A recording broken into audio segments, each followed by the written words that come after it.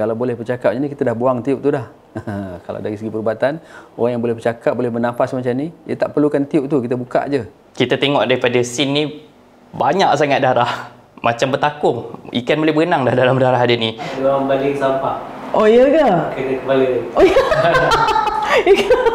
Assalamualaikum dan hai, saya Dr. Liyana. Saya Dr. Abdul Syukur bin Muhammad Hashim. Saya Dr. Amirul Amzar dari Medical Mythbusters Malaysia. Dan hari ini saya akan membuat video reaksi kepada beberapa babak dalam drama dan filem Melayu dari segi perubatan.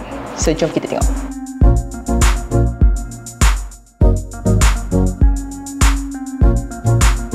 Rancangan ini dibawakan khas oleh Southern Crescent, pembekal dan juga pengedar rasmi produk medical dan rehabilitasi berjenama Antarabangsa. Sila dapatkan nasihat bakar sebelum anda memberi sebarang produk medical dan rehabilitasi. WhatsApp ataupun call nombor yang tertera di bawah sekarang 019-919-9334 untuk maklumat lanjut dan juga live video produk demo. Jadi apa keputusan tu? Okay, it is an addition because from the ultrasound pelvic, we have found your wife is suffering from pelvic adhesion. So ultrasound tu sebenarnya dia cakap pasal pelvic adhesion. Apa sebenarnya pelvic adhesion? Pelvic adhesion. Pelvic adhesion tu lekitan daripada parut-parut, mungkin daripada trauma ke ataupun daripada surgery ke kan? Because from the ultrasound pelvic, biasanya kita tidak diagnose dengan ultrasound. Pasal dia tisu melekat saja, dia bukan ada satu benda, satu ketumbuhan misalnya ataupun satu mass, satu tisu yang besar ke, tak ada. Tak tahulah pasal itu bidang radiologi tapi setahu saya kita tidak diagnose adhesion dengan ultrasound. So selalunya tak boleh dilihat daripada ultrasound. Tapi kita tengok lagi boleh cakap. Okay, it is an addition because from the ultrasound pelvic, we have found your wife is suffering from pelvic adhesion. Awal-awal lagi dia dah pakai, kita panggil medical jargon. Medical jargon tu adalah perkataan yang doktor boleh bercakap dengan doktor dan doktor akan faham. Tapi bila doktor guna perkataan tu untuk terangkan kepada orang awam biasa tak faham lah. Menurut rekod perubatan ini, isteri Encik dia pernah mengalami keretakan tulang pelvis dan juga pendarahan dalaman yang agak serius akibat daripada kemalangan itu. So okay, it's logic to have pelvic adhesion bila kita ada trauma, dia pernah ada surgery. Ovary di sebelah kirinya rosak dan telah dibuang. Lepas tu dia kena correct kan, dia kena keluarkan ovary dan sebagainya. So apa yang parut yang ada dalam tisu-tisu badan tu, dia akan melekat lah dalam masa dia tengah sembuh tu. So dalam proses lekatan tu mungkin ada ruang-ruang yang tak sepatutnya ada kat situ, menyebabkan ada collection of fluids lah. So now what do you suggest, Doctor? Okey, kami cadangkan kita lakukan pembedahan laparoskopik. Pembedahan laparoskopik tu maksudnya dia buat pembedahan pakai kamera, dia tebuk beberapa lubang di dinding perut untuk tengok di dalam. Surgery, laparoskopik surgery tu boleh diagnose adhesion. Kita boleh nampak tisu melekat di dalam perut, dalam abdomen. Dan cuma apa, Doctor? Cuma keadaan ini akan menjejaskan peluang isteri Encik untuk hamil. So keadaan yang mana satu? Adakah adhesion itu? Adakah pembedahan untuk membaiki adhesion itu? Ataupun adakah keadaan di mana isteri dia dah hilang satu ovari? Tetapi dalam kes adhesion boleh menyebabkan parut tu mengelilingi tiub peranakan yang hubungkan antara rahim dengan ovari dan menyebabkan perjalanan telur terganggu, dan itu boleh menyebabkan masalah fertility lah, masalah ketidaksuburan. So cara dia adalah kita akan bedah dan kita akan buang tisu-tisu parut tu, tisu-tisu adhesion tu dengan cara dia cakap tadi, laparoscopic adhesolysis lah macam dia cakap. Tetapi pembedahan itu bukan menyebabkan masalah ketidaksuburan, tetapi untuk merawat masalah ketidaksuburan. Patutnya dengan buat macam tu, risiko peluang untuk mendapat kehamilan mungkin lebih tinggi. Dengan buat laparoscopic release tadi, peluang untuk dia mendapat bayi, mendapat hamil menjadi lebih susah. Itu saya tak faham di situ. Mungkin kurang tepat ya. Tolonglah, kesian pada dia, Abu Cik.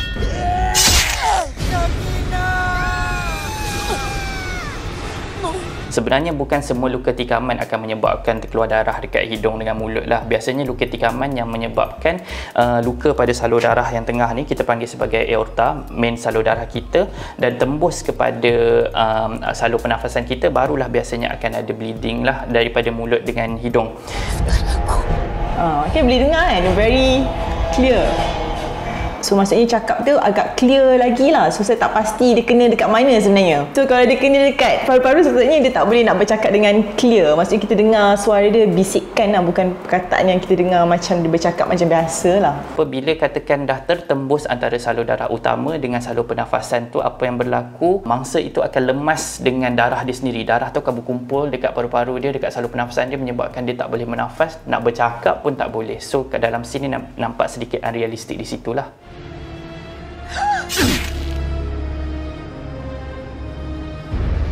Dan biasanya kalau kena tikam di perut macam ni, tak ada perdarahan banyak macam tu. Biasanya kadang-kadang darah tu tak nampak pun.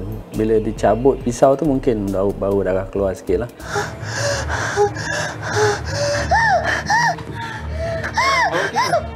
Okay, ada dua benda yang boleh berlaku sekarang. Satu, dia betul-betul ada asthma attack. Okay. Nombor dua, dia just anxious ataupun we call it hyperventilation syndrome, di mana kita bernafas dengan terlalu laju sangat sampai kadang-kadang kita berasa kita punya dada sakit, macam lebih kurang macam nak kena serangan jantung lah, macam tu. Itu because of anxiety. Maksudnya kita anxious lah, anxiety, nafas laju sampai tangan pun boleh dikebas. Okay, itu mungkin berlaku. Security! Sekarang ni kita tengok dia tengah dekat dalam lift, dia ada stresor, dia tersekat di dalam lift, dan juga dia ada stresor kejutan bila lelaki tu confess pada dia, dan dia boleh jadi kena panic disorder, panic attack ini. Panic attack ni memang karakteristik dia adalah dia akan rasa susah nak bernafas, rasa tercekik, rasa berpeluh-peluh, rasa sakit dekat dada, dan kadang-kadang boleh sampai dia tak sedarkan diri lah. Asma ke? Kalau asma tu dia ada bunyi. Selalunya dia berkait dengan spasm ataupun penyempitan pada salur pernafasan. Jadi menyebabkan deep expiratory phase lah. Maksudnya dari segi inspiration cepat, tapi bila nak hembus tu dia jadi panjang. Long expiratory phase, dan dia ada bunyi, ada wheezing selalunya macam Tapi topeng tu sebenarnya bukan topeng yang betul lah. Topeng tu adalah topeng untuk kita bagi ubat. Contohnya untuk orang asma, untuk orang yang ada masalah kesukaran bernafas, yang kita kena buka salur pernafasan dia. Tapi dalam keadaan macam ni, biasa kita nak deliver oksigen pada dia. So kita akan pakai topeng lain lah, yang mana dia ada satu bag dekat bawah tu untuk rebreather bag kita panggil.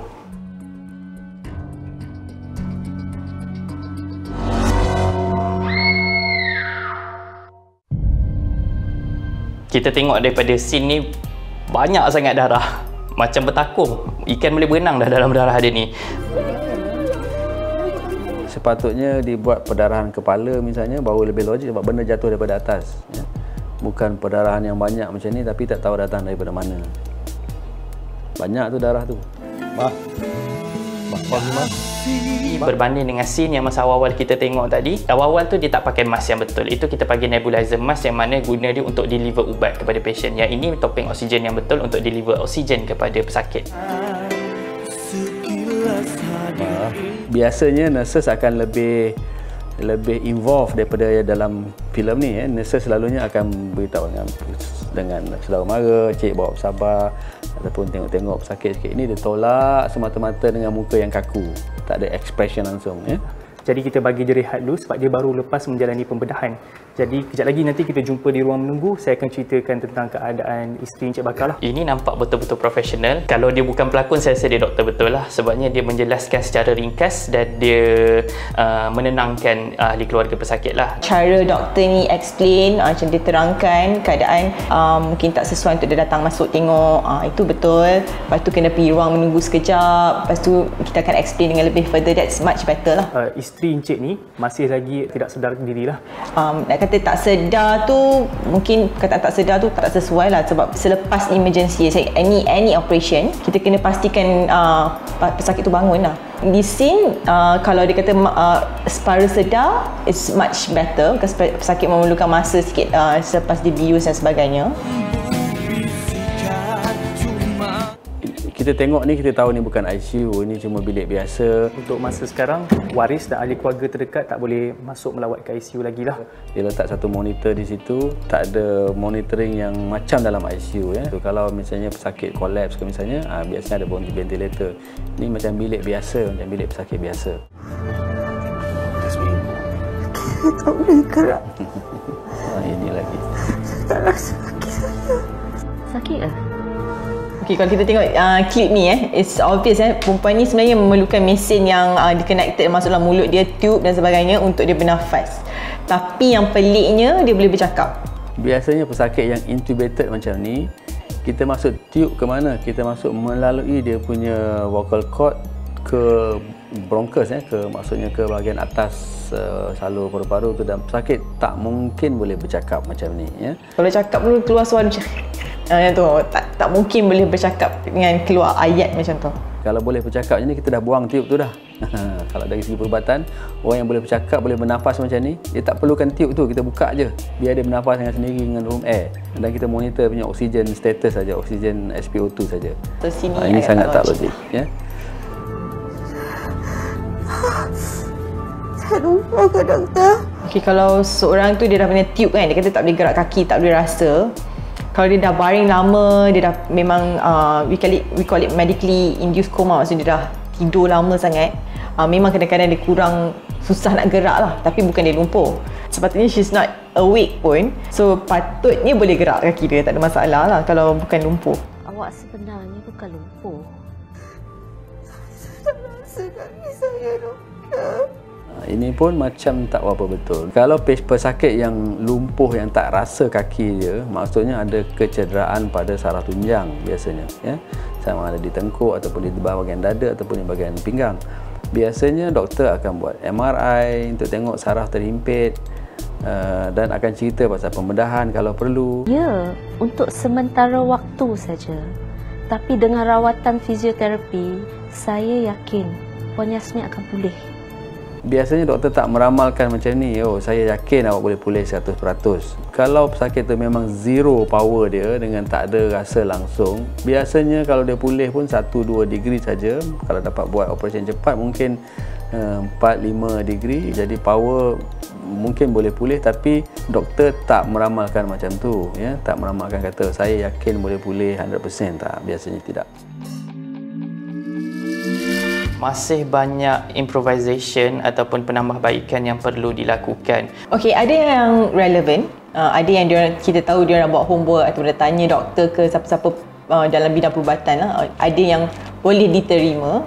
Saya syorkan producer filem ataupun drama Melayu ni just cari doktor, kalau katalah bidang ni bahagian kecederaan tu bahagian otak. Jadi cari doktor yang bahagian otak. Kalau kecederaan contohnya bahagian tulang, cari doktor ortopedik misalnya. Banyak doktor yang memang bukan beri kerjasama kalau pihak production dah tanya ataupun minta informasi yang lebih lanjut. Kalau kita tengok cerita-cerita overseas, even cerita Korea pun sekarang ni dia orang guna term-term yang memang medical doctor saja yang tahu. Itu lagi bagus. Saya bukan nak mengagungkan Korea ya, tapi saya ada sekali-sekala tengok cerita Korea, saya tengok bahagian medical dia sangat bagus, macam real, macam seolah-olah macam benda tu betul-betul berlaku. Para doktor akan really we feel disappointed lah. Kenapa jadi macam ni kan? Sebab memang tak sepatutnya langsung berlaku scene tu. You give a wrong impression to the public. So public ingat kan benda ni tak serius, macam pakai tube ni boleh bercakap lagi, kat dalam TV boleh bercakap lagi kan, benda tak boleh bangun ni doktor. Dalam TV macam doktor tak buat kerja betul ke? Faham tak? Producer sepatutnya membuat research yang lebih sebelum membuat syuting berkenaan dengan medical. Satu, supaya dia boleh menimbulkan kesedaran kepada masyarakat umum bahawa pentingnya dia dapat rawatan yang lebih awal. Dan nombor dua, kalau orang sekarang dah makin lama makin expose dengan knowledge orang boleh tengok kat Google misalnya, kalau tentang satu penyakit, banyak orang yang dah knowledgeable sebenarnya berkenaan dengan medical. Lebih baik buat research yang betul, filem tu boleh diangkat ke martabat yang lebih tinggi. Bukan semua drama Melayu buruk dari segi pendedahan tentang perubatan, tetapi adalah lebih baik kalau saya boleh sarankan penerbit-penerbit ataupun producer-producer filem Melayu sebelum membuat satu scene berkaitan dengan perubatan, dapatkan nasihat daripada kaki tangan kesihatan dahululah untuk mendapatkan scene yang lebih realistik.